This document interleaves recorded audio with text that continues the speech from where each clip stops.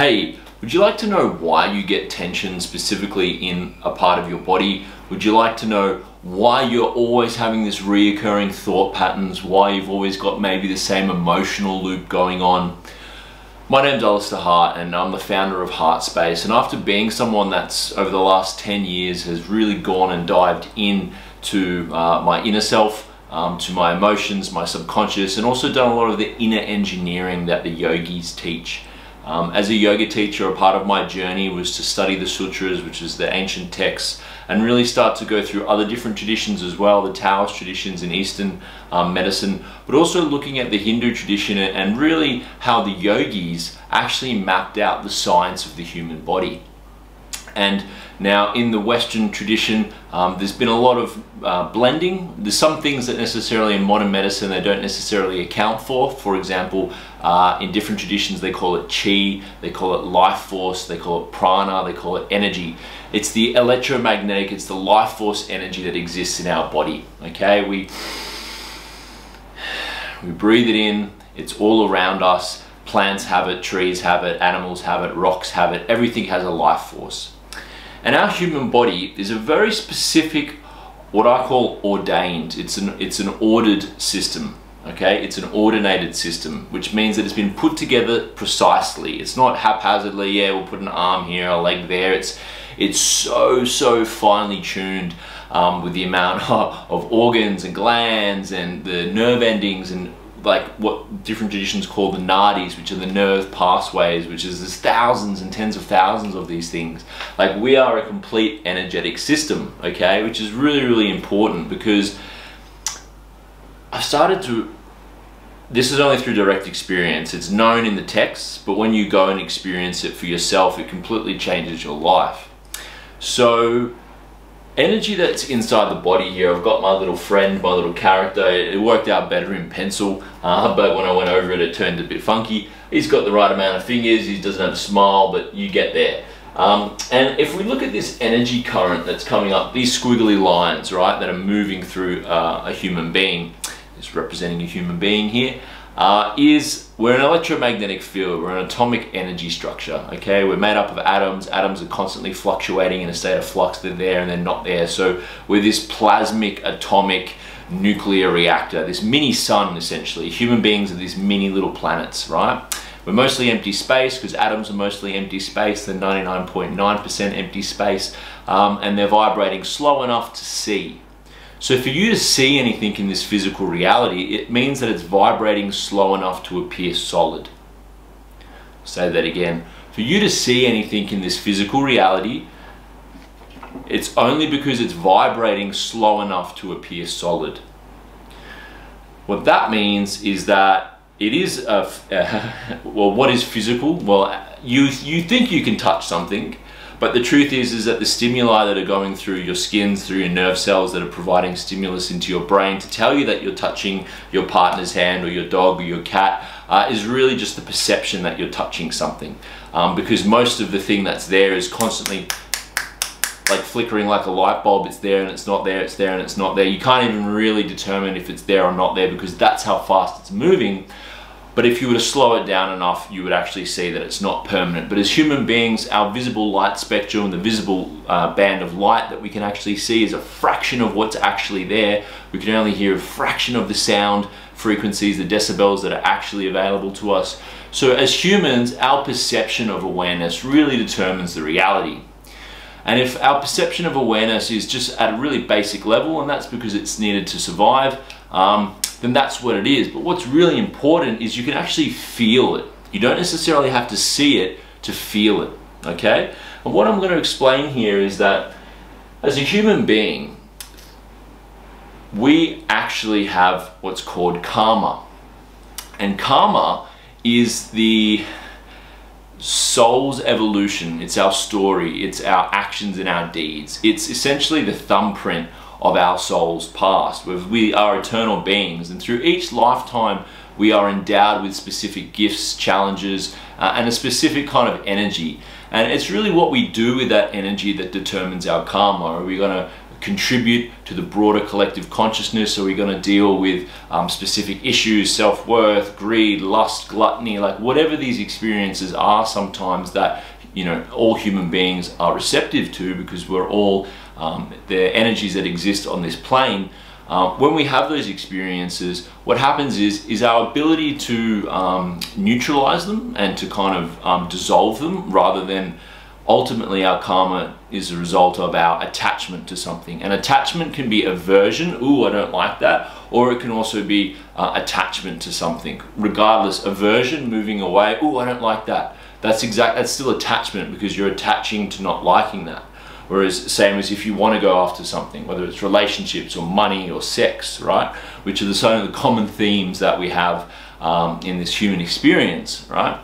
So what happens is your karma actually becomes encoded within your body. So when you have a particular karmic pattern, it's actually stored in the subtle field of energy that exists all around us. Now, people say that your soul is inside your body.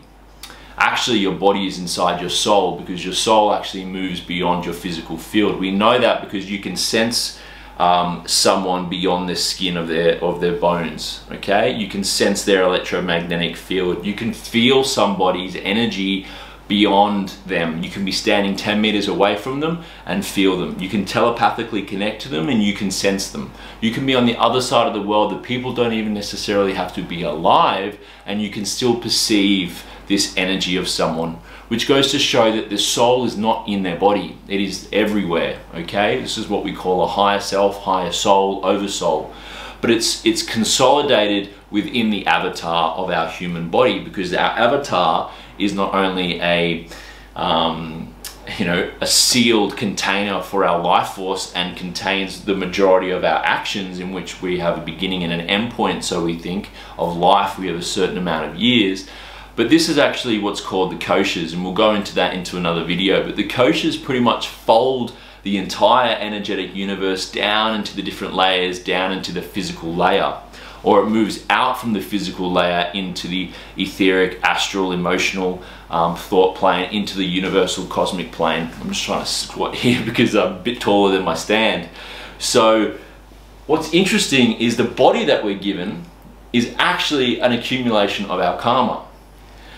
The language that we use, the emotions that we have, the thoughts that we have, the way in which we move is actually encoded within our physiology.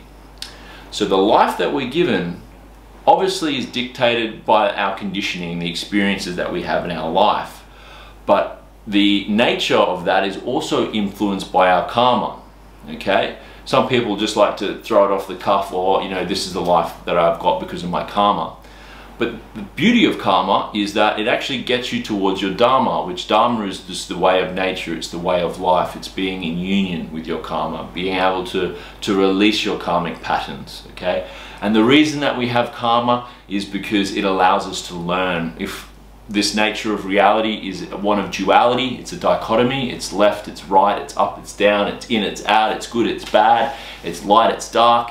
And because of that, that oscillation creates friction, and that creates movement, and that movement creates knowledge and wisdom and life experiences. And that's ultimately why human beings and all of creation exist in the first place, is because at one point there was a soul, a samadhi, an atman, a unity consciousness, source consciousness was all one, but in that place it wanted to experience what else there was other than its union, okay? Because if there was union, it wouldn't know happiness, because it wouldn't know sadness. It would just be this kind of equanimous, which is called equanimity. It would be this state of indifference, okay?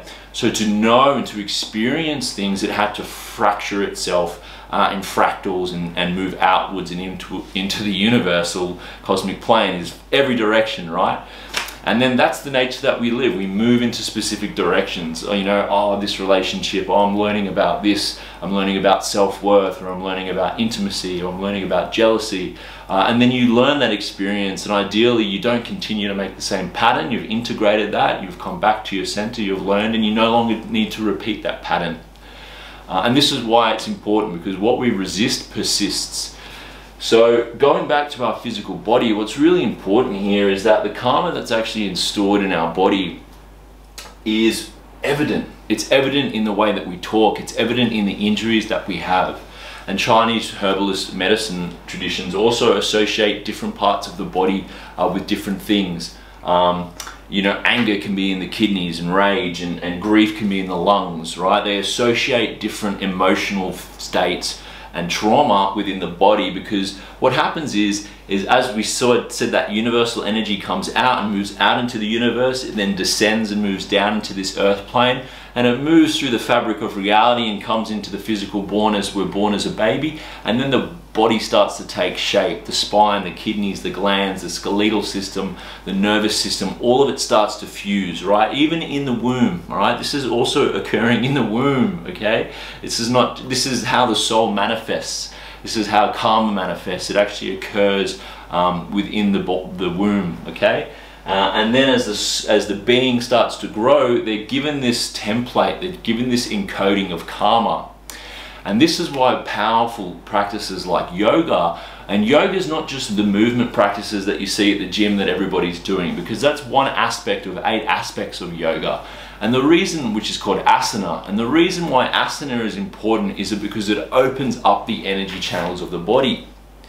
And then you can be relaxed enough to sit and meditate and do the other aspects of yoga, the breathing, the movement of the muscles and the bandhas and the energy centers, and focusing on abstaining from breath and starting to prepare the body so that you can actually start to explore inside of yourself with your consciousness. But ideally, the exploration that you're experiencing is one where you're trying to still your mind to a point that you have no thought. And the reason why you do that is because then it allows all of the energy to come up to be released. And different traditions have this, like Vipassana meditation show this, which is the Buddhist tradition, which was the tradition that Buddha, practice that Buddha did, that allowed him to actually become self-realized. It was the process that led him to an enlightenment. And I've had very enlightening experiences doing Vipassana, but what I've learned from my teacher in yoga is that all of the experiences that I've had in life are because of the karma. If I've always had a particular injury on something, or there's always been a story around my chest being sore, or kind of posture being closed, or because it's not opening, I'm not opening to my truth, I'm not speaking my truth, I'm not acting in the way that I'm called to act in this life. My karma is to manifest itself, to be released and to move out into the world. And what happens is it's installed in the body. So when you, and adepts and people that are very specialized at this type of energy awareness, they can look at someone, and even just by their physiology of how they're standing, they can see where the energy is. And they will know, okay, that is associated with this type of energy, these type of emotions or thought patterns, which is the stuff that I've been learning. So first you have to apply it to yourself before you apply it to other people. But what's really empowering with this is the science has been mapped out, the systems are known, which is really, really empowering, because all you have to do is practice it, and that's why it's called a practice. And every time you meditate and you do these basic yoga postures and do this very specific formula, what you start to do is you start to unkink and uncoil this energy. As human beings, this energy a lot of the time gets blocked in the root, in the sacral, in the genital region, and also connected into the earth, right? A lot of people don't actually have a good connection naturally with the earth, okay? Because they've been almost like cut off from it, because they're now so connected to technology. They're living inside, they're wearing rubber on the soles of their shoes, they're not out in nature all the time, they're not breathing and connecting and consciously being mindful of the connection to the earth, feeling their feet in the soil, the sand, the water. But when you build that connection into the earth, that starts to open up the channels. And again, it goes through all of these different energy centers, because we have several major energy centers within the body. We'll talk about that in another video. But what's really important is just start to notice within yourself where you have specific blockages of energy. Oh, it's the shoulder blade, or it's this energy, or it's this knee. And just be aware of that, okay? Just start to say, okay, what is this?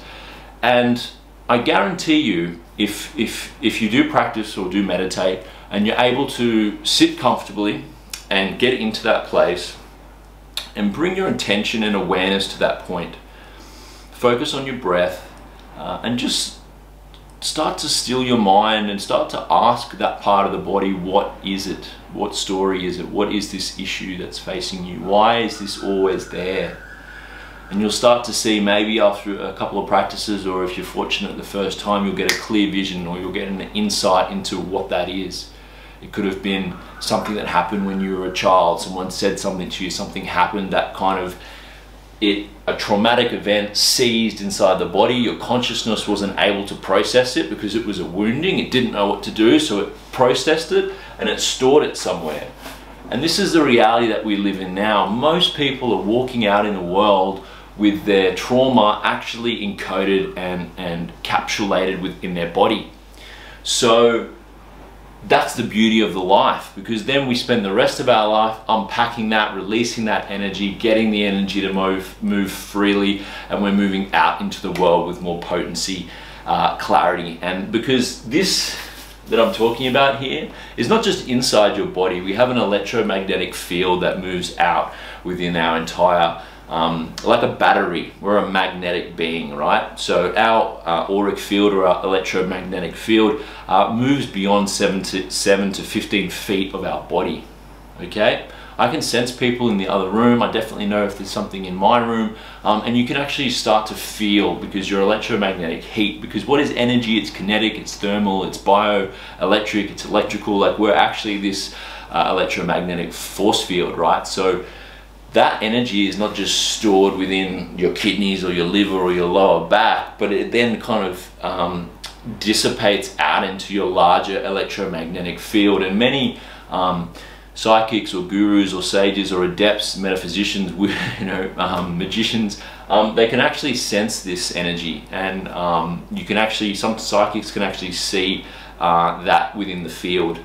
So we all carry it, we all have our stories. But this is the beautiful path now, is being able to dive into yourself, literally and metaphysically and allegorically, and start to unwind that energy. And when you release that energy, you'll have a massive spaciousness of energy that opens up more space.